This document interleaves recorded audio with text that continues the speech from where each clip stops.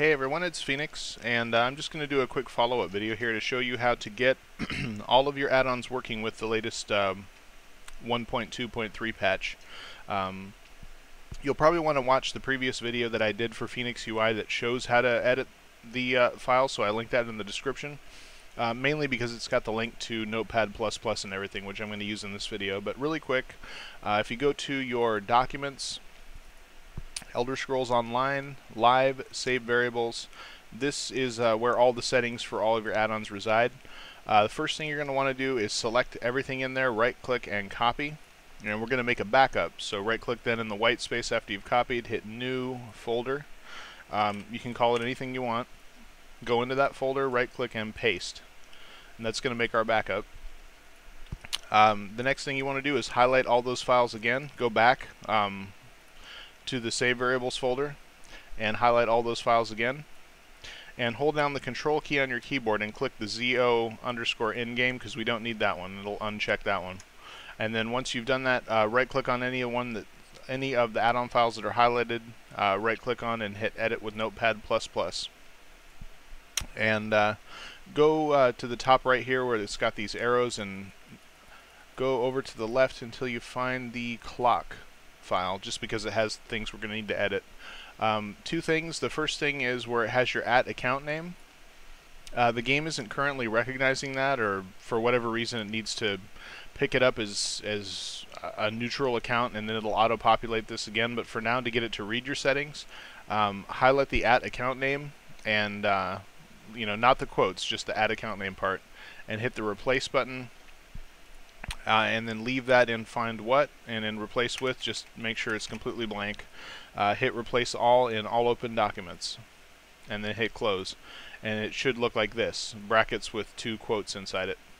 The other thing you need to change is where it has these double brackets. The format has actually been replaced with quotes for that. So highlight the double left bracket and hit the replace button again.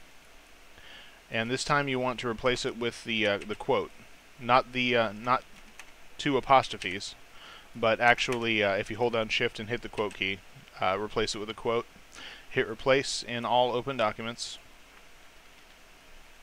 And then same thing with the double right bracket. Make sure it's just the 2 right brackets that are highlighted. Hit replace.